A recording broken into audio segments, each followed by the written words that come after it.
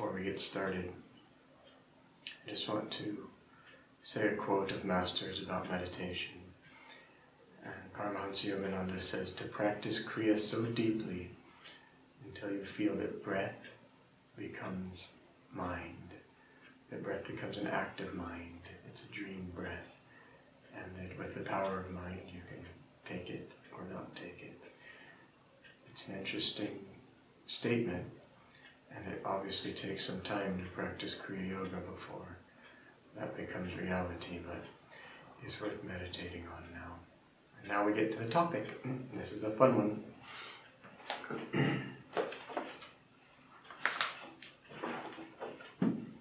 This is Martha and Mary. So week 19, the secret of right action. Truth is one and eternal. Realize oneness with it and your deathless self within. The following commentary is based on the teachings of Brahmachari Yogananda. One of the most famous stories in the Gospel is that of Martha and Mary. Jesus, visiting the home of Martha, was teaching, while her sister Mary sat at his feet, absorbing his divine love and wisdom. Martha, meanwhile, busied herself with serving her guests, and was upset with Mary for not helping her. "Lord," she cried, "doesn't it matter to you that my sister has left me to do all this serving alone? Please ask her to help me." "Martha, Martha," Jesus answered, "thou art careful and troubled about many things, but one thing is needful, and Mary hath chosen that good part, which shall not be taken away from her." This story is classic, for Martha's complaint is very understandable, and not on the surface of it spiritually wrong. Jesus may well have told Mary to get up and help her. We don't really know that he didn't, considerate as he was of others' needs. But the teaching here doesn't concern the obvious dilemma of devotees, to work for God, or to spend all one's time in prayer. It concerns rather the attitude of the mind. Jesus didn't tell Martha, "Martha, you are doing too much." He told her rather, "You are letting your work affect your inner peace." That was the contrast. Not work versus contemplation, but restless preoccupation versus peaceful absorption under all circumstances. As it says in the Bhagavad Gita, the 2nd chapter, actions performed under the influence of desire are greatly inferior to those which are guided by wisdom. Happiness eludes people when they act from self-interest. Seek shelter, therefore, in the equanimity of wisdom. Thus, through Holy Scripture, God has spoken to mankind. At first, this reminds me of a story of Brahmachari Yogananda, that he was cooking, and he had an assistant helping him. And as soon as he finished using, let's say, a pot or a pan, she would immediately wash it. And then as soon as he was done with something else, she would immediately wash it. So he started just being as sloppy as he possibly could, using many more pans and pots that were needed, all kinds of other mixing bowls. And there she was, just huffing and puffing more and more, trying to clean and clean and clean, until finally she just stopped and started laughing. He smiled at her, and then he stopped dirtying so many pans. And the teaching was that yes, we do have to work in this world, but it's the attitude, as it said in this book. It's how we do that work. Remember these words always: actively calm, calmly active. That's the balance. And so the first way that we'll pick up this story is the contrast between contemplation or a life of meditation and a life of seva. And at the end, as I've said before, that the two need not be contradictory, that they can go hand in hand. But as we go on the path, we just say, sure, my teachers tell me, have a balanced life of service and meditation, and it seems fine to us, we do both. But then either one can easily get out of hand. The meditation can get out of balance because we will find so much joy in it, that we'll find the greatest joy ever imaginable, and we'll begin to realize that God really wants nothing of us but our love, that it doesn't matter so much what we do outwardly, that we realize that this world goes on without us, and that soon enough we will not be in this physical body, that everything ends in dust. Even a little contemplation we see, whatever civilization we live in now, give it a few hundred years, a few thousand years, it won't be here anymore. But we, our consciousness, our soul, will still be here. And we realize that the point of all of this is to perfect ourselves inwardly, to perfect our consciousness. And as that starts developing, we say, Seva? What's that all about? I want to be one of these yogis who meditates for 20 hours a day like Ram Gopal Muzumdar. And we begin to realize even that if we can get quiet enough on the inside, that our thoughts really do have a great power. It's why we pray at the end of meditation. We want to send those peaceful thoughts, that those peaceful thoughts have a much greater power than outward activity. So all of this begins to dawn, and yet spiritual pride can easily develop if we just focus on meditation. And also, there are some karmas that we have on the inside that we are not yet ready to burn them up with Kriya Yoga. Kriya Yoga can burn them up on the inside, but sometimes we don't just reach that point all of a sudden in meditation, and we do need to come back out, fulfill those karmas outwardly, make sure we're not developing spiritual pride, make sure we have an attitude that's willing to help anyone, even the most mean beggar that we see on the streets, because God is in that mean beggar too. But these are just words that I'm saying. We have to have the attitude that proves it outwardly, that we have to be willing to go out and help that mean beggar if God asks us of that. So, bringing this all back to Martha and Mary, there's Mary sitting at the feet of Christ, and as we were just talking in meditation, she was taking that higher part of Christ, that she was sitting at his feet and opened her heart completely to him, and was absorbing with her every atom his consciousness through the lecture that he was giving. And her sister there was doing the other half of the equation, the seva, to feed all of the people that were there, to take care of the guests. And that, it is an important part. And here Swamiji says we don't know that in some other part that Christ didn't tell Mary to get up and help as well, to do some seva. But the higher part of this is that Mary was receiving Christ's consciousness, that she was receiving that peaceful attitude that she then could take into seva. Let me put it a different way. In Mumbai we were teaching last weekend, and we were talking about the Gita, and when the war begins, Duryodhana and Arjuna go to Krishna for help in the battle. And Krishna says to Arjuna, I woke up and I saw you first. And also Arjuna was at his feet, a more humble place. Duryodhana was at his head. And so Krishna said, okay, Arjuna, I'll give you the first choice. You can either have me, or you can have my army. And Arjuna, of course, chose Krishna. And Krishna said, I won't even fight for you. I'll just guide you. And Duryodhana is so pleased. Oh my gosh, I get his entire army of all these millions. Stupid Arjuna. He's going to lose clearly here.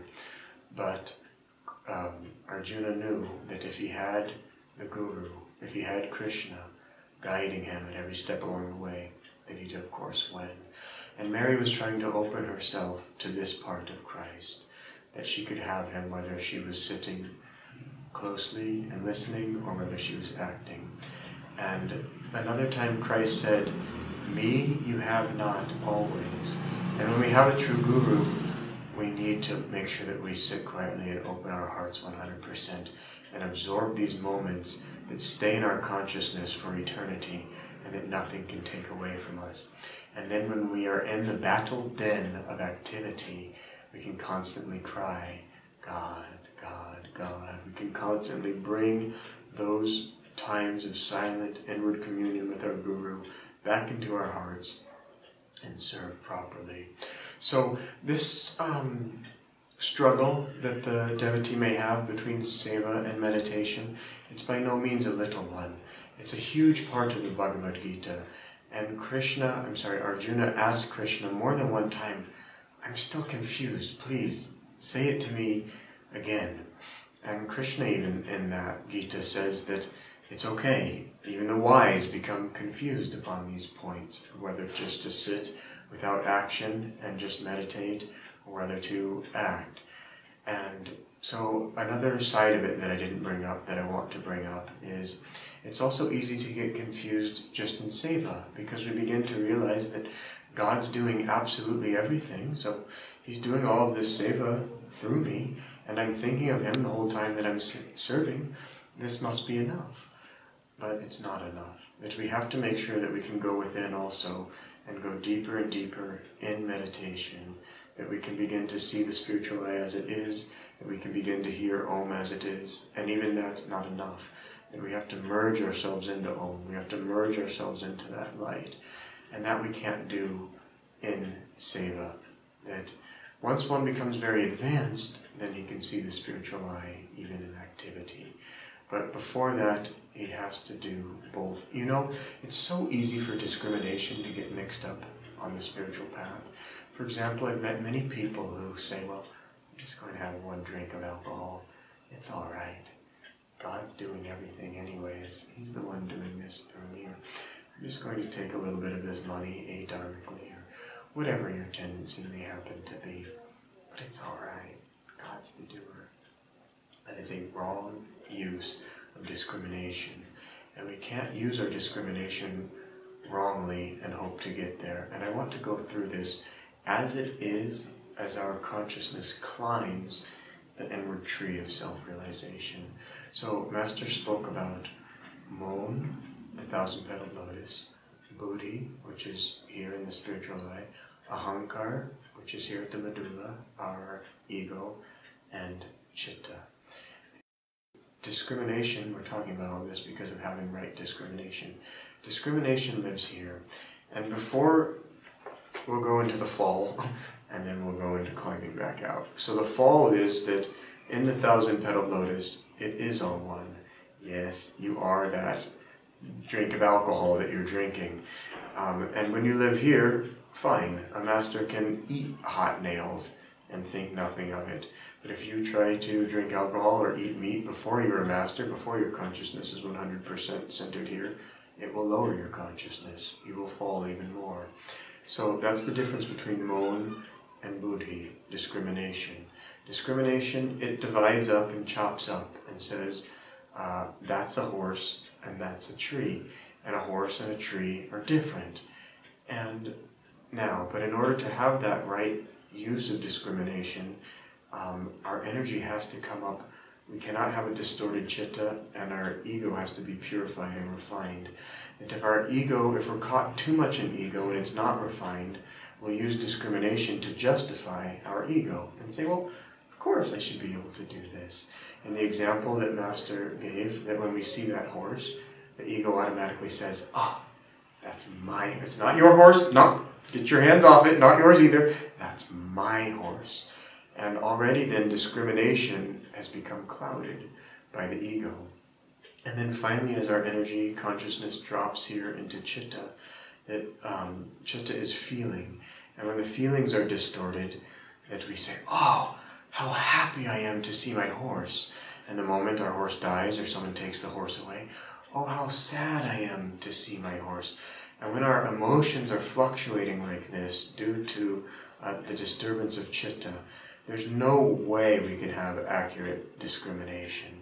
And so now that's how we fell. Now how do we climb back up?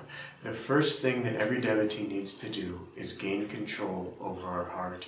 With Kriya Yoga, breath becomes mind. That with Kriya Yoga, we learn how to make our breath very, very still. That's this chakra, the heart and the lungs, becoming very still, so that we can learn to refine our ego, and so that we can learn to discriminate properly. This is a very important point. Again, in this lecture in Mumbai, I was talking about Bhima, who personifies the heart chakra. And Bhima was known to eat lots of things, that he does personify desire. But desire, when the energy is flowing down and out into the five senses, desire wants all these things, and we get so confused. But when we have the proper desire, that means to say, there's one desire that's proper, that's divine love, that's devotion. When the current's running back up towards God, when all of our entire being, when we're going back in this direction, then we're going in the right way. Swamiji put it so beautifully in one of his songs. He said that when love is confused for desire, I got that a little wrong, but that's the whole trick, really, of Maya, that when for love, desires are mistaken. That's the exact quote from that song. And it's so easy to get love mistaken for desires. And so we want to purify ourselves. We want to purify ourselves of all desire so that we can learn to express and feel the one pure love for God. And that love is so beautiful. Master put it that once you eat good cheese, you no longer want stale cheese. The path, it doesn't become so much of a battle anymore once you start tasting God's love. And you only want that. And it becomes much more easier. So just keep going is the point there. Anyway, so we have to climb back out by calming our heart, raising our energy up, get back to having a purified ego that really begins to become king of the infinite, like the chant we had earlier this evening, and learns how to command our entire body, and we become a master of ourselves. There's a quote in the Christian Bible that says, "He is more mighty who learns how to rule himself than who takes a city."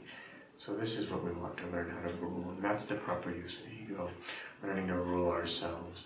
And we offer ego back to Krishna who lives here, and then he's the proper use of discrimination. And once we've offered every action of ours back to God, once we want God to guide us, then Krishna shows us how to pierce through here, and we become one with everything at the 1,000-petaled lotus. I just want to emphasize that point one more time. Yes, it's difficult to think in every moment, okay, God, what do you want?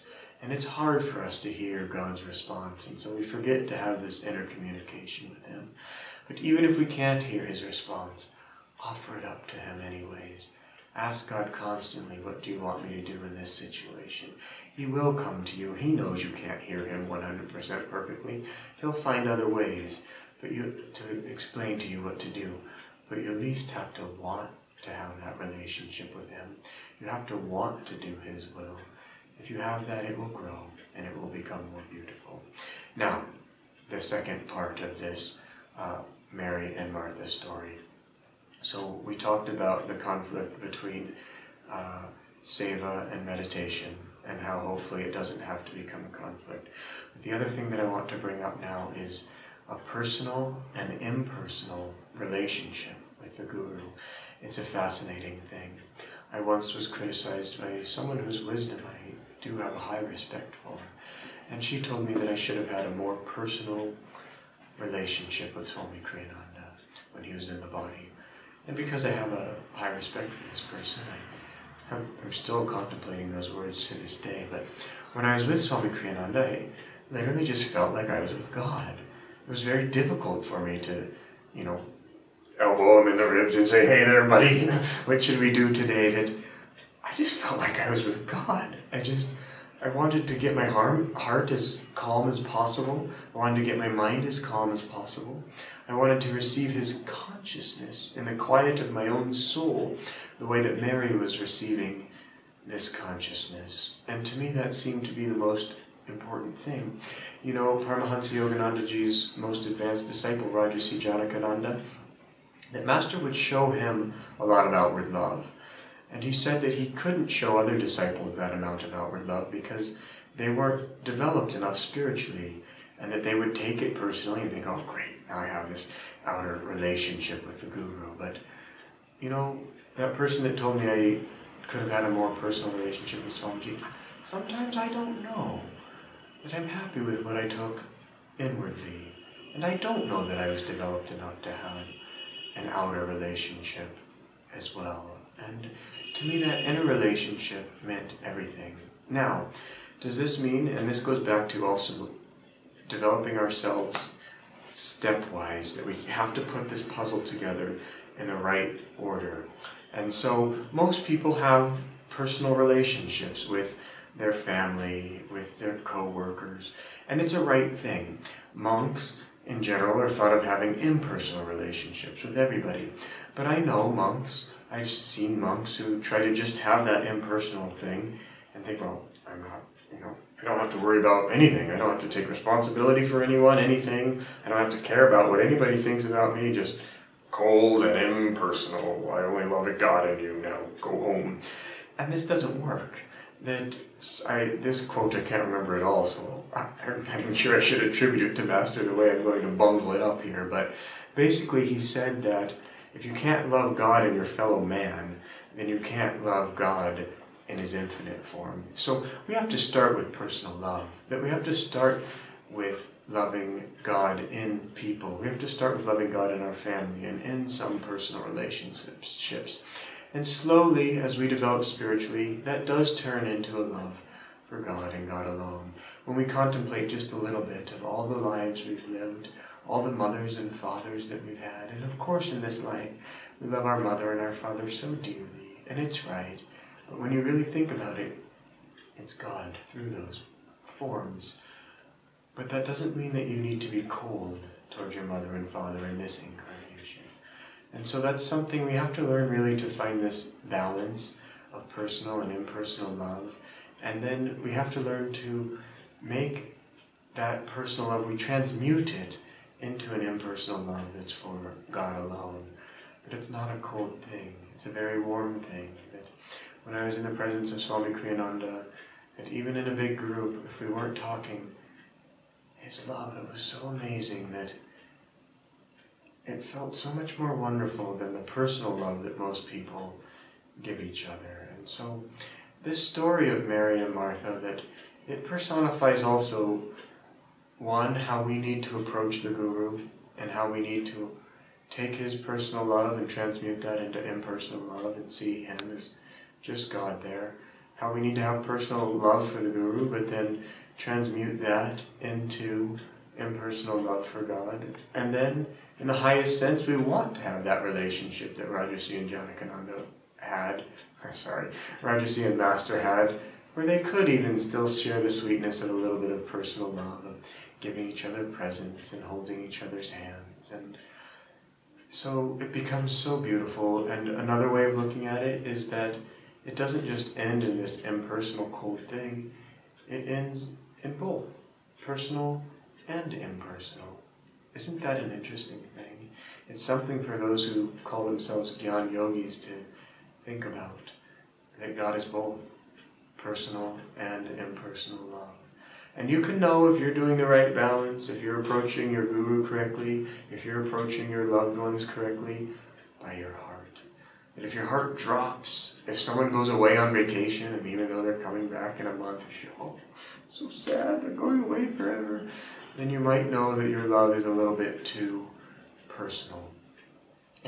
But if you think, I don't care if I ever see them again, whatever, then your love might be a little bit too much impersonal. But however you go about this, I want you to make sure that you take the time on the spiritual path to cultivate love. That devotion, love for God, it has to be cultivated. That it's not something that you can just hope works out on its own. It won't. That you have to become very sensitive to the feelings in the heart, become very sensitive to energy in the heart, and a very particular sensation feels there that feels good. And that's all that we've all been looking for anyways throughout all these incarnations, is how to feel good. And this is the first step, that divine love, learning how to have that true love, that true good feeling. And these are sensitive things, and they're subtle, but they're the basis of all life. That the saints of all religions say that God is love, and we have to feel that. First we intellectually try to understand that, but then we have to feel how is it that love itself permeates and sustains, uplifts this entire creation. How did God build this creation from love? That you have to go within. You have to feel that within yourself. Another thing that I wanted to bring up here in this personal and impersonal relationship with God and the Guru is that it's said that if you take a candle that's in a diya, let's say, or whatever, some little small bowl, that right around that candle will be a dark shadow that's made by the bowl. But then a little further out, of course, is a lot of light that candle gives.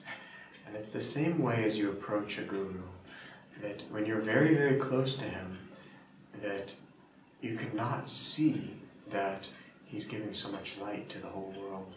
And there is a danger in having too personal a relationship with the guru, where if you spend a lot of time with the guru in a personal way, you begin to see little habits, whatever. He likes apples, he doesn't like bananas, or whatever the case may be. And it's so easy in that state to forget that that's God in there. And that really he doesn't care one iota about bananas or apples. He just cares about love, peace, joy, and sending that out to all that will receive it. So again, that's another danger that happens, and I've seen a lot of people would, this I haven't seen in this incarnation, but people would say that Master, oh yes, I met him. He's such a wonderful cook. And that's all they could see. One, that can happen if you get too close, as we're saying. But another way that happens is if you're not able to see. And Jesus would often say, for those who have ears to hear, let them hear. He would speak in parables, but his close disciples would understand the deeper nature of what he was saying. And so Mary, in this case, took the better half. That she didn't just see the outward nature of Christ, of what a wonderful person he was, what a wonderful cook he was, or whatever. She saw that there was something back there much, much more. And I'm going to end by reminding you, this world makes it easy for us to forget, but remind you that behind your persona, behind your ego, behind all of your likes and dislikes, is something so much more, something so great, so grand, so vast, that it's so hard for us to even believe that God is right there within us, dwelling within us.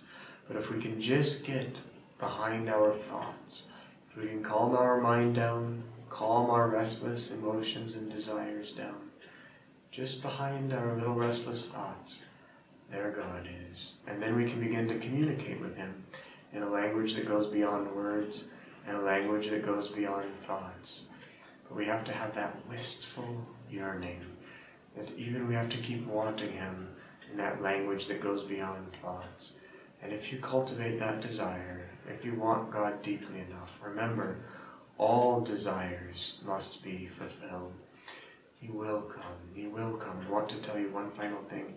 Swami Kriyananda one time said, I have a desire to help everybody find God. And every desire must be fulfilled. And you too, when that trouble between seva and meditation is over, and in your meditations you realize who you truly are, then your seva, you too will want to actually give God to every human being, and your deep meditations will show you how that can be possible, and you will experience so much joy in that realization. God bless you, and I look forward to seeing you again next week.